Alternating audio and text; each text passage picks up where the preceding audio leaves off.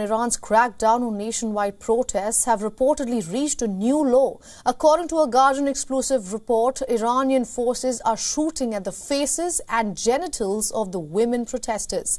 The report is based on accounts of several doctors who say both men and women are coming in with shotgun wounds at different parts of their bodies. On the basis of the medics' accounts from across Iran, the Guardian report reveals a disturbing trend. Doctors and nurses say that the pattern came to fore when they began noticing that women often arrived with wounds different to men. Photos published by the Guardian show wounds all over the patients' bodies from so-called bird-shot pellets as security forces fired on people from a close range.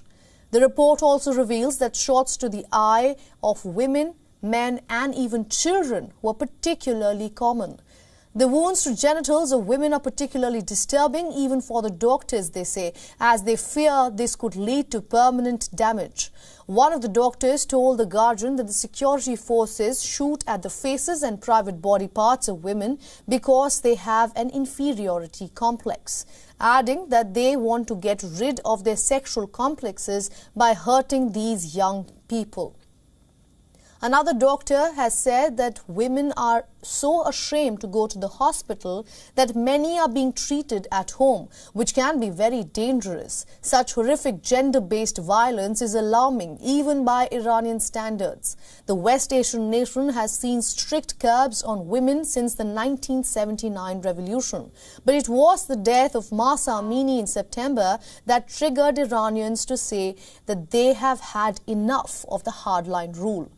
22-year-old Mahsa Amini was arrested by Iran's morality police for wearing her headscarf improperly. Her death in custody ignited a wave of anti-hijab protests throughout the country, plunging Iran into months-long unrest whose end is still far from sight. Iranian regime came down heavily on the protesters. Apart from executing one protester and sending 5 others under death row, independent rights groups say that Iran's security forces have killed over 450 people and detained over 18,000 others. The UN, on its part, has adopted a resolution in its Human Rights Council to create a fact-finding mission to investigate alleged rights violations. Investigators, however, are unlikely to be admitted to the country.